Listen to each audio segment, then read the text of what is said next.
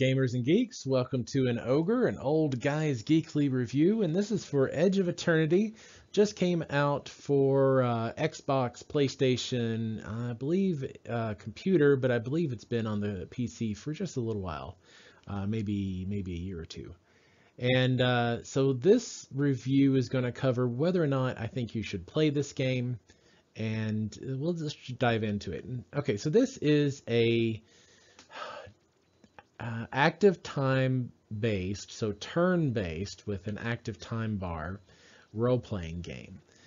And it feels like a Final Fantasy type clone. It feels like a JRPG, but it is not a JRPG. It's actually a Western release from a studio in France. And I honestly was excited about that because sometimes these second tier JRPGs, I don't really care for them because while I might like the combat system and stuff, they don't do enough localization, voiceovers and so forth for me to like them. But the Western releases tend to do that. So I was hoping to get the best of both worlds.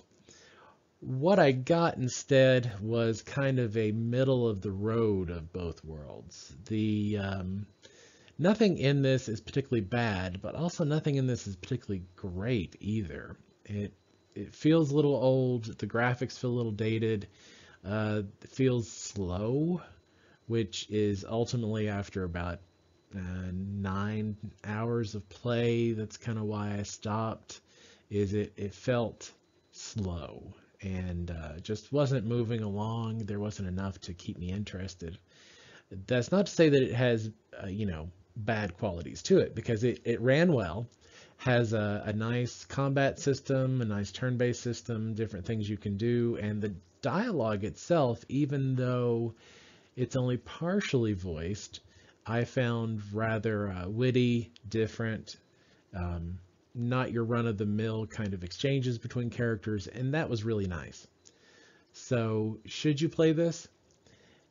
There's a lot of games out there, and if you have played most of the high rank, top shelf role-playing games, then this is something you might want to look into if you're really itching for another role-playing game. Another game that came out this weekend, which is also a role-playing game, which I would probably suggest over this one, which is Lost Ark, and it is an MMO, but the presentation seems a little more snappy than this one, so take that for what it is. This has been an old guy's geekly review, and I hope this has helped you make a decision on Edge of Eternity. As always, have a nice day.